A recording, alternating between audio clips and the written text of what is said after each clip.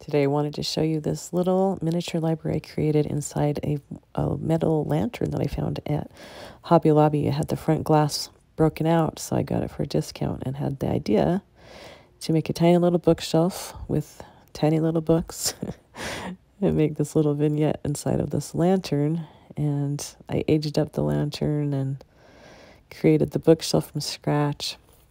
And here I'm just putting together some real thin balsa wood, I think. It might have been bass, but I got it on also at Hobby Lobby. And I just used hot glue and made it easy on myself to put it together. And I usually don't count on a scale. I just sort of go by my eye, which seems to work, but it might be a good idea to learn how to do scale.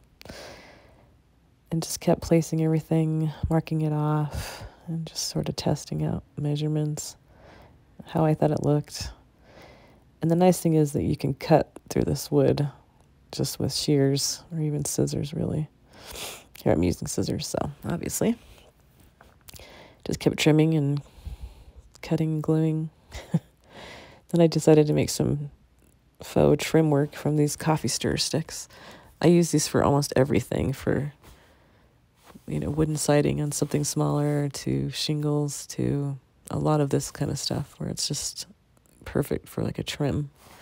And you can layer them, cut into them, whatever you want to do. Here I was just layering it until I got it to the depth I wanted. And it made it feel a little bit more decorative with some of the curved edges being layered on top, like an Art Deco sort of theme. Trimming everything up, and then decided to do some frames or braces in the front. I don't even know what those are called, actually. Trim work. I only had these little matchstick things that were the right width, and so I just kind of glued them and made them look like they were together. Then I just used some brown burnt sienna and some brown and some water, basically to make a faux stain, and really, really wet. Just painted it on and then wiped it off and painted it on, wiped it off, and just kind of wanted to see the grain but still make it look like an old wooden library shelf. So it was a lot of trial and error, and sometimes the hot glue doesn't let you cover it up, so I did go back in with non-watered down paint and cover those up. But for the most part, it really worked, and it's less stinky than stain. So I liked it.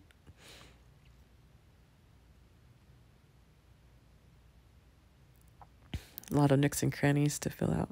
Then to make the books, I decided just to use this thicker cork board that I had, easy to cut, and it was a nice width. I did glue some of them together to make thicker books, and then just took some scrapbook paper, hot glued the covers, the pseudo covers on, that later I aged and off camera added some ink to make it look like a tea stain sort of thing and a worn out look. I actually ran over them with some emery boards and things like that, and then I did this same wash from the bookshelf on the books. It was a great way to age them up and sort of make them look like they've been sitting around forever. Here I love to always add a little bit of this gold touch. I think it's from Dixie Belle, and I usually rub it on with my fingers, and it just tends to bring out really beautiful details. It's kind of a fun touch on almost everything I do. And then just had fun placing all the little objects and books, gluing them on one by one. I ended up using every single little book I made, which was a little surprising because I thought I had too many, but I didn't. I'm just sort of testing spaces, and this is my favorite part, honestly. It's just putting these final touches together in these little miniature worlds that I make. And hot glue is my best friend when I don't get burned. And here's the final product. I hope you like it and enjoyed watching this. Thank you so much for your support, and I hope that you'll come back and subscribe and continue to watch my channel as it grows. Thanks.